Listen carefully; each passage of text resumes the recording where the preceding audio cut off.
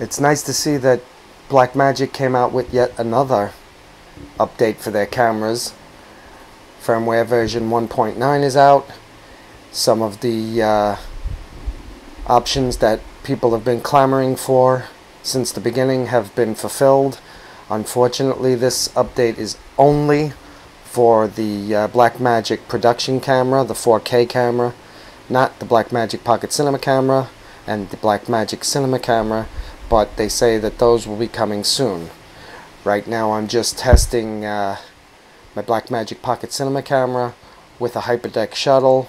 I'm shooting both at the same time right now and trying to figure out which one looks better. I'm shooting RAW on one and I'm shooting ProRes 422LT on the other. Now there should be a difference other than the color, but who knows. It'd be nice if the LT looks just as clean as the RAW, but somehow I doubt it. Although I'm very happy with the ProRes 422LT and its small file size. It's a very welcome addition that came in firmware 1.8.2, I believe it was.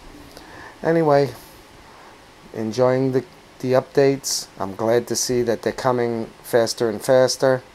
Can't wait to see the histograms and audio meters on the camera.